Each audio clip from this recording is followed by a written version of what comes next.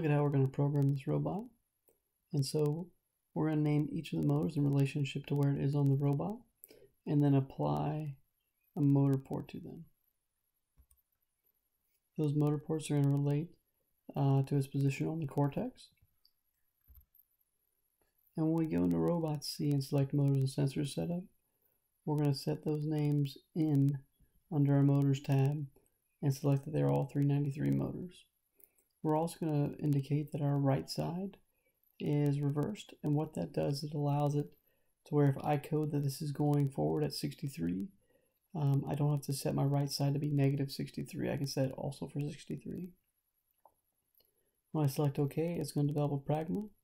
The words that I added are going to be in blue because it's not known yet. When I compile my program, they will go to red and they'll self-populate the code, which will be nice. When we start programming, we need to think about how we want to use our remote.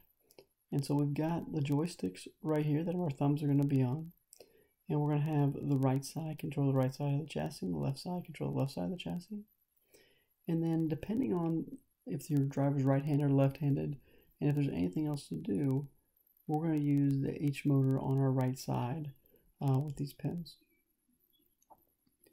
To write the code, all we have to do is type in the motor, the name of the motor, and what VEX cortex channel it actually relates to, or sorry, remote channel.